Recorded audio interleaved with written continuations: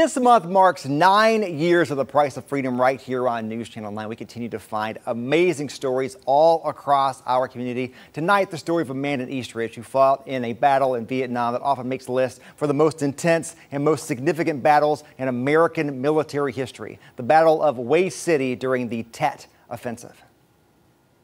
It's something that, you'll never forget. A book full of stories that Larry Lewis thinks about often, but only started to talk about a few years ago.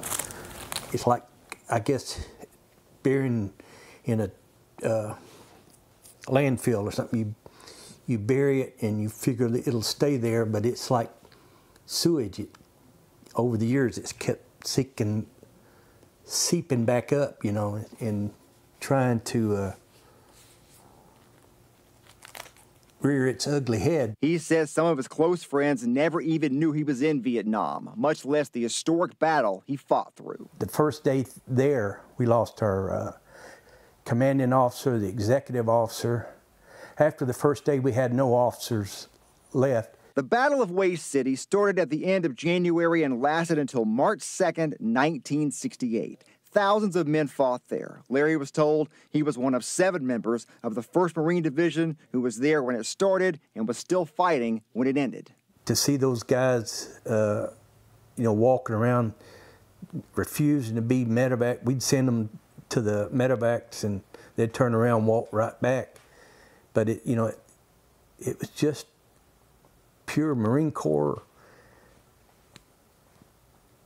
They didn't want to leave the brother. 5 Medal of Honor recipients fought there. 2 Larry knew well. Alfredo Gonzalez was killed at Hue City. John Canley was awarded the medal in 2018. Larry Lewis was there at the White House that day. He's more like a big brother, but he's more a mentor. He taught me first how to be a man, how a man's supposed to act. And then he taught me how to be a Marine. Larry received a Purple Heart from the battle, and just a few weeks ago, he was awarded a Bronze Star, an honor that came 54 years after the fighting stopped at Hue City.